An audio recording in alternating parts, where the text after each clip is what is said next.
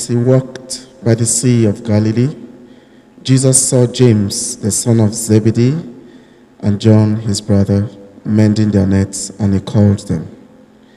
In the name of the Father, and of the Son, and of the Holy Spirit. The grace of our Lord Jesus Christ, the love of God, and the communion of the Holy Spirit be with you all. Beloved sisters, beloved brothers, today the Church celebrates the feast of St. James Apostle.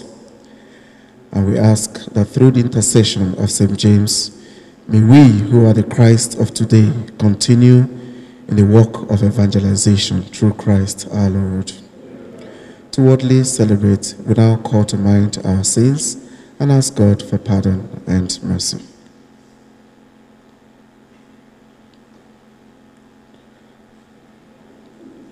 You were sent to heal the contrite. Lord, have mercy.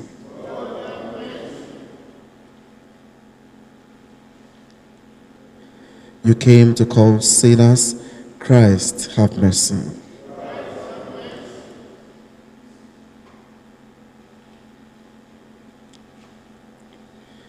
You plead for us at the right hand of the Father. Lord, have mercy. May the Almighty God have mercy on us, forgive us our sins, and bring us to life everlasting. Glory to God in the highest, and on earth peace to people of good will. We praise you, we bless you, we adore you, we give you thanks for your great glory. Lord God, Heavenly King, Lord Jesus Christ, only begotten Son, Lord God, Lamb of God, Son of the Father, you take away the sins of the world, have mercy on us. You take away the sins of the world, receive our prayer. You are seated at the right hand of the Father, have mercy on us. For you alone are the Holy One, you alone are the Lord, you alone are the Most High, Jesus Christ, with the Holy Spirit, in the glory of God the Father.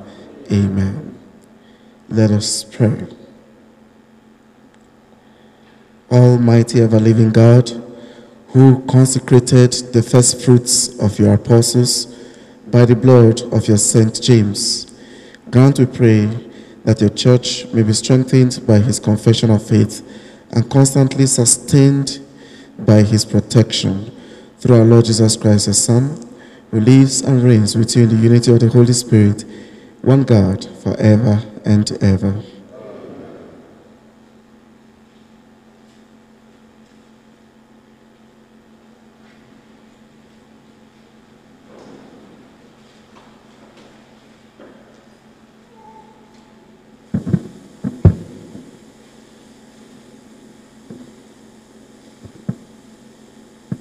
A reading from the second letter of St. Paul to the Corinthians. We carry always in the body the death of Jesus. Brethren, we have this treasure in earthen vessels to show that the transcendent power belongs to God and not to us.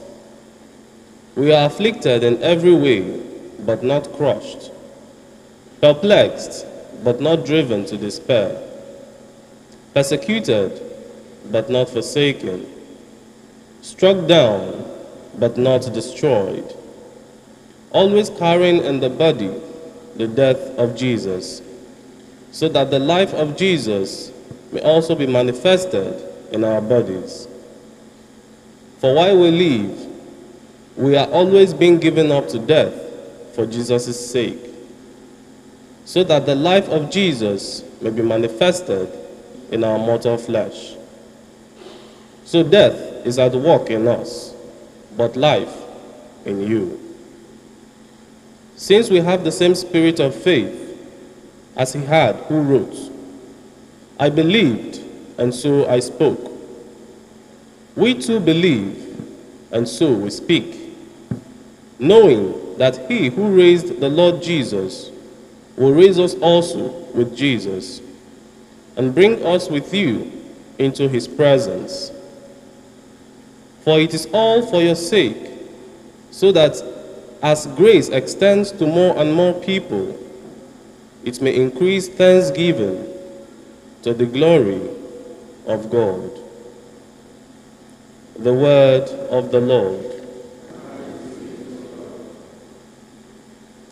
Those who are sowing in tears will sing when they reap.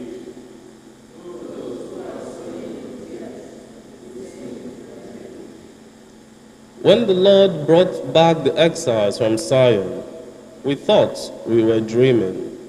Then our mouth was filled with laughter, on our tongues songs of joy.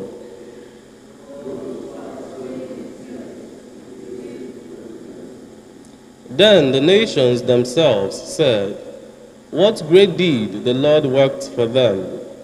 What great deeds the Lord worked for us! Indeed, we were glad."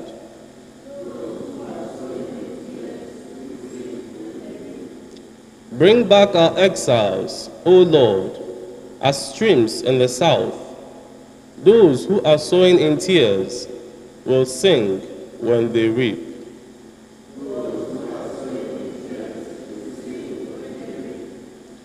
They go out full of tears, bearing seed for sowing. They come back with a song, bearing their sheaves.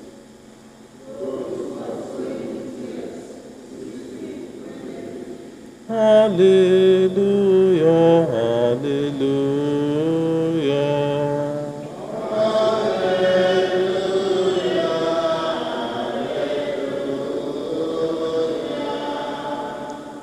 I chose you from the world that you should go and bear fruit, and that your fruit should abide, says the Lord. Hallelujah.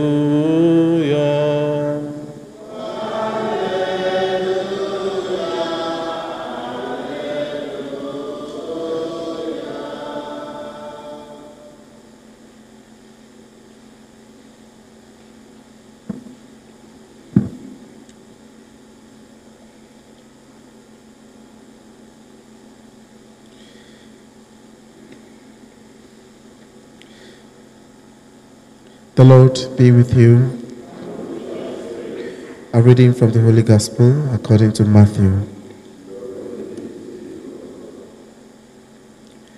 At that time, the mother of the sons of Zebedee came to Jesus with her sons, and kneeling before him, she asked him for something, and he said to her, "What do you want?" She said to him, "Command that these two sons of mine may sit, one at your right hand and one at your left in your kingdom." But Jesus answered, "Do you not know what you are asking? You do not know what you are asking. Are you able to drink the chalice that I am to drink?" They said to him, "We are able."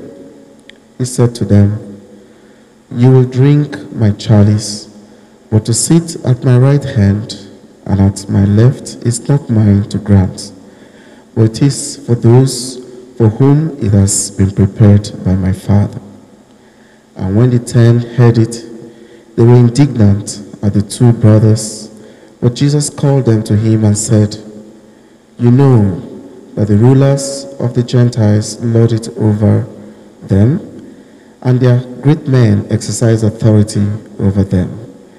It shall not be so among you, but whoever would be great among you must be your servant, and whoever would be first among you must be your slave. Even as the Son of Man came not to be served, but to serve, and to give his life as a ransom for many." The Gospel of the Lord.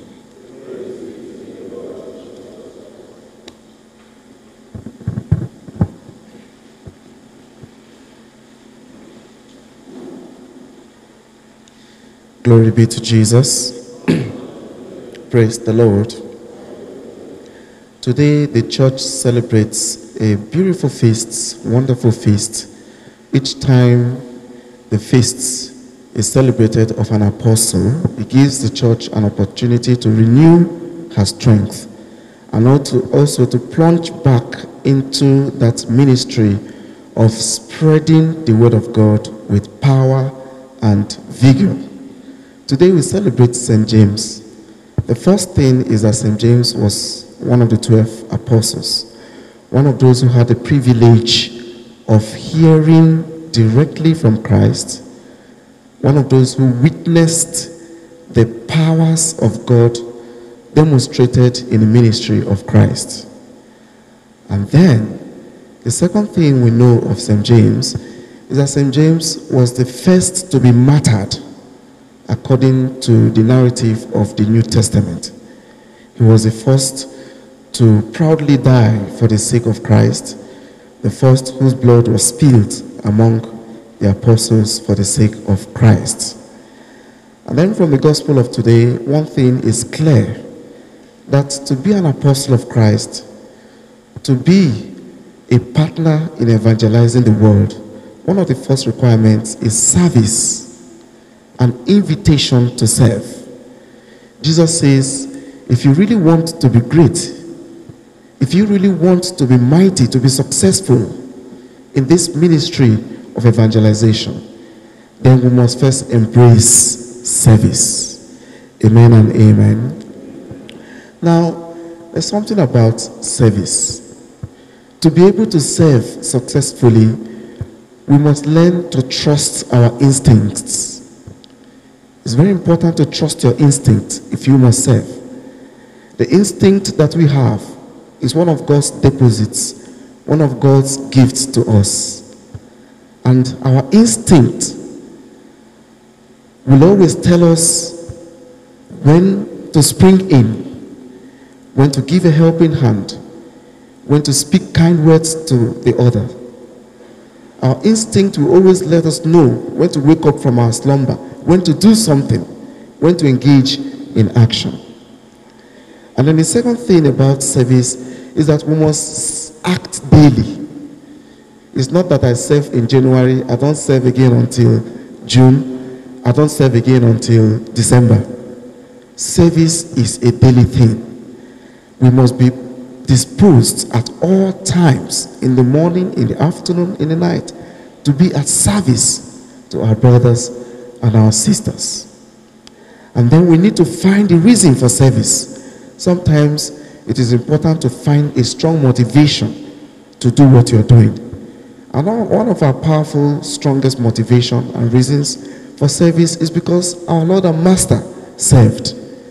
So if He, who is the model of Christianity, who is the star of Christianity, served, then that's already a strong reason for me to serve. Because the command is that go and do as you have seen me do. Go and serve as you have seen me serve you. And then one final important thing about service is that we must try to establish a strong foundation for service, a powerful foundation for service. And that foundation for service is our Lord Jesus Christ. Now, in serving, it's important to know that we are called to serve others, but that's not enough. We are called to serve ourselves also, because we cannot abandon the self. And then finally, we are called to accept the mandate to serve. Remember that service is a mandate as we have received from the scripture today.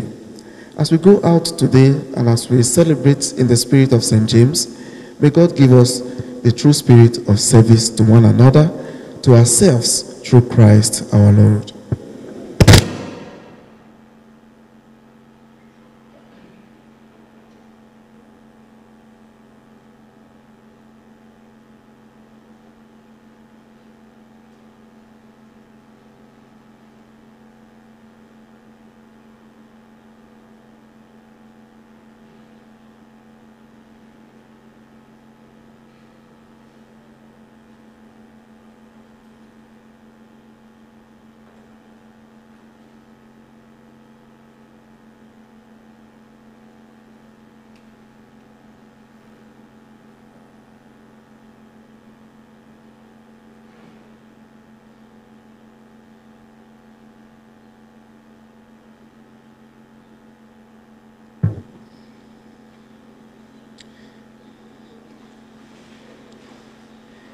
James, the brother of John, was called from his fishing net to follow Jesus.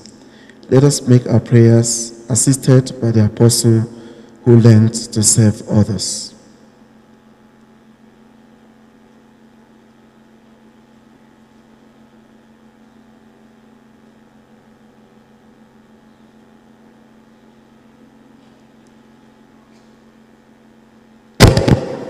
Our response is, Lord, hear our prayer. Lord, hear our prayer. For a spirit of service and availability among the clergy, let us pray to the Lord.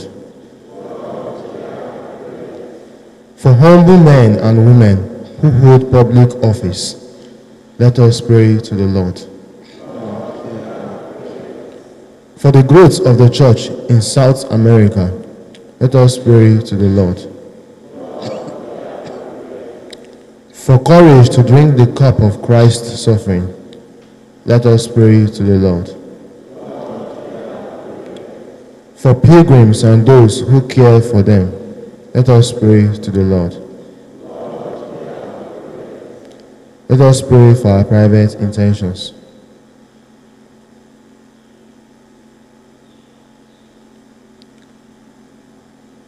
Let us sum our intentions to the Lord as we say, Hail Mary. Praise the Lord is with you. Blessed are you among women, and blessed is the fruit of your womb, Jesus. Holy Mary, Mother of God, pray for us sinners, now and at the hour of our death. Amen.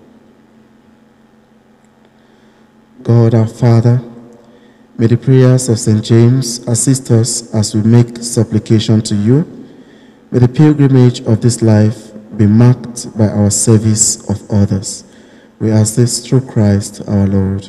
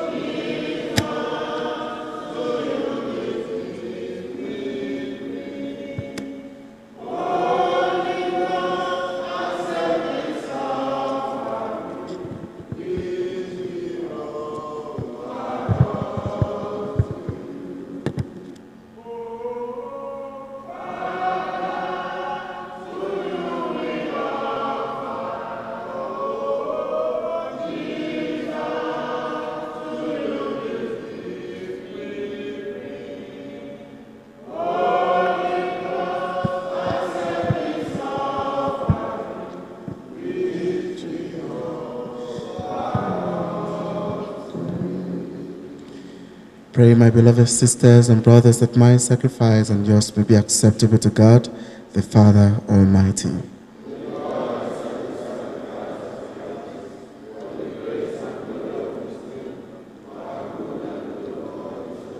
Amen. Cleanse us, Lord, by the saving baptism of your Son's passion, so that on the feast of St. James, whom you willed to be the first among the apostles to drink of Christ's chalice of suffering, we may offer a sacrifice pleasing to you through Christ our Lord. The Lord be with you. Lift up your hearts. Let us give thanks to the Lord our God. It is truly right and just our duty and our salvation always and everywhere to give you thanks, Lord, Holy Father, Almighty and eternal God, through Christ our Lord. For you have built your church to stand firm on apostolic foundation, to be a lasting sign of your holiness on earth, and offer all humanity your heavenly teaching. Therefore now and for ages unending, with all the hosts of angels, we sing to you with all our hearts, crying out as we acclaim.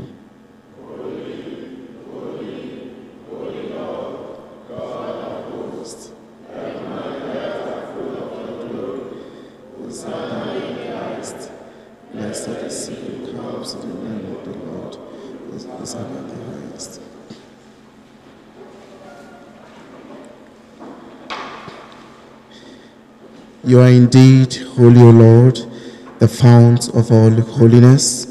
Make holy, therefore, this gift, we pray, by sending down your Spirit upon them like the dew fall, so that they may become for us the body and blood of our Lord Jesus Christ.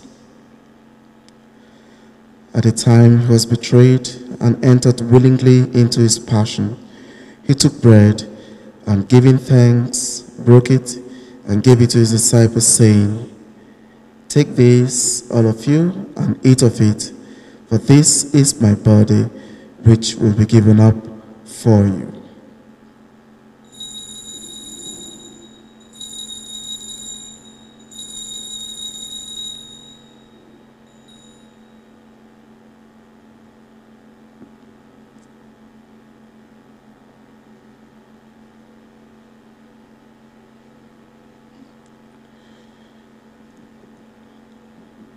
In a similar way, when supper was ended, he took the chalice, and once more giving thanks, he gave it to his disciples, saying, "Take this, all of you, and drink from it. For this is the chalice of my blood, the blood of the new and eternal covenant, which will be poured out for you and for many for the forgiveness of sins. Do this in memory of me."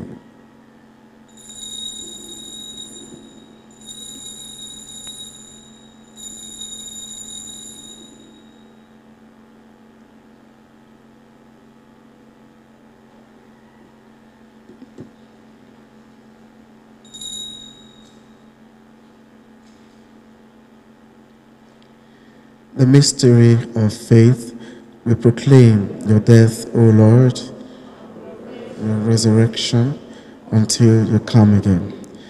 Therefore, as we celebrate the memorial of his death and resurrection, we offer you, Lord, the bread of life and the chalice of salvation, giving thanks that you have held us worthy to be in your presence and minister to you.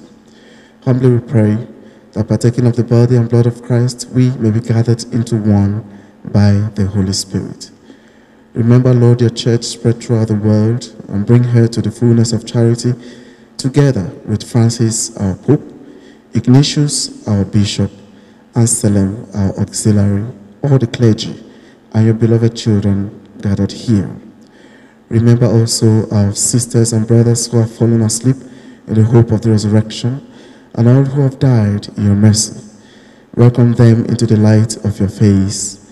Have mercy on us all, we pray, that with the Blessed Virgin Mary, Mother of God, with the blessed apostles, St. James, and all the saints who have pleased you throughout the ages, we may merit to be co-heirs to eternal life, and may praise and glorify you through your Son, Jesus Christ.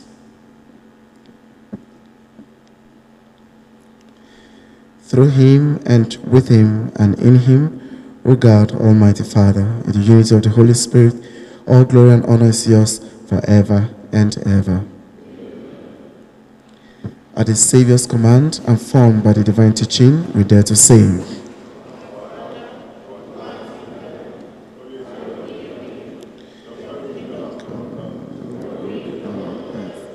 As it is in heaven, give us this day our daily bread. Forgive us our trespasses, as we forgive those who trespass against us. And lead us not into temptation, but deliver us from evil.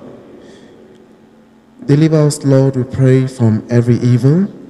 Graciously grant peace in our days, that by the help of your mercy, we may be always free from sin and safe from all distress, as we await the blessed hope and the coming of our Savior, Jesus Christ.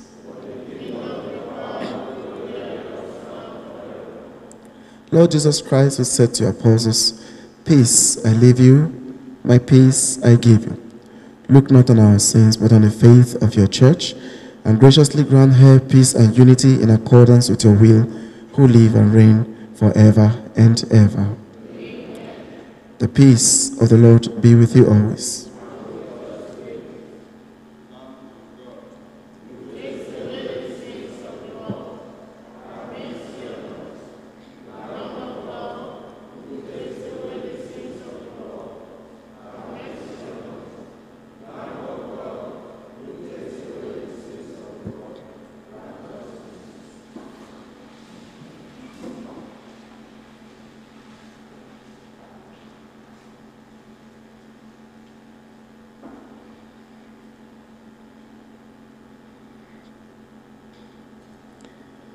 Behold Jesus, the Lamb of God, who takes away the sins of the world.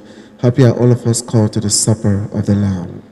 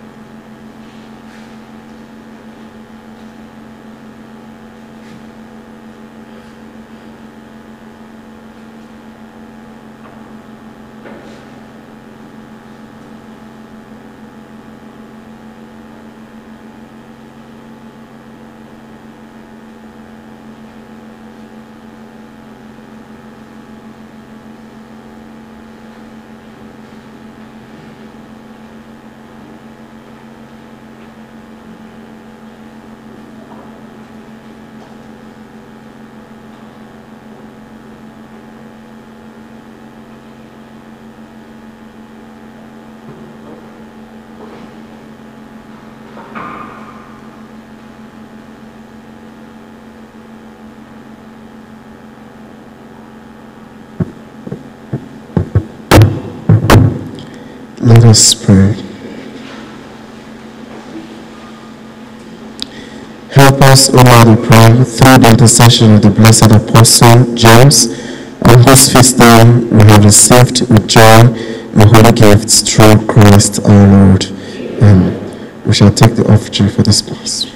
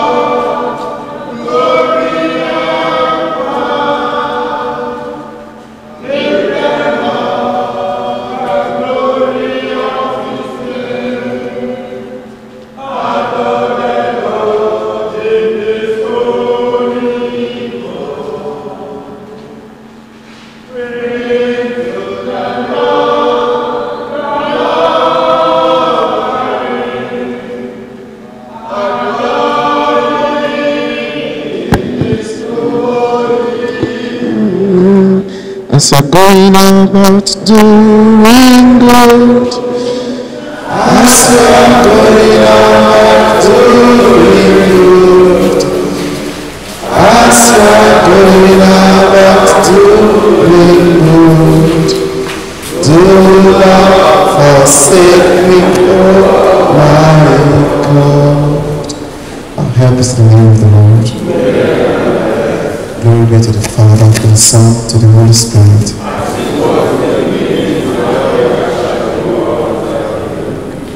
Father in heaven, your name is holy. From generation to generation, you remain the unchangeable God. The heaven is your throne and the earth is your footstool. Our help comes from you who made heaven and earth. You have assured us in the word of Jeremiah chapter 33 verse 3 that when we call upon you, you answer our prayers. Today is the first working day of the week, and we ask for the showers of your blessings upon our lives. That as we have received power and strength from the Eucharist of this day, may your presence accompany us, may your presence level every mountains, may your presence fill up every valley. May your presence make the impossible possible for us. May your presence help us to achieve for the church, achieve for our families, and achieve for the society in the mighty name of Jesus. And as we do this, may we enjoy the flavors of good health in the mighty name of Jesus. And may Almighty God bless us and lead us as we move in the new week in the name of the Father and of the Son and of the Holy Spirit. Amen. Thank you. Thank you.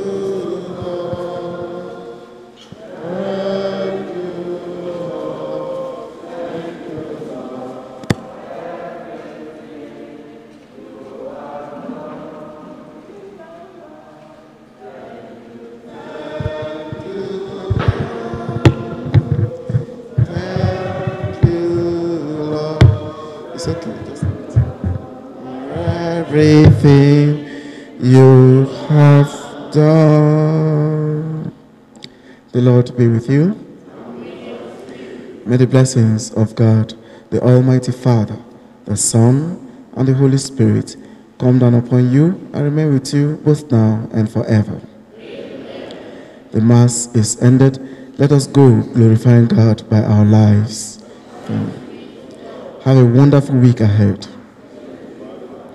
I want to thank the Catholic televisions for covering this Holy Mass.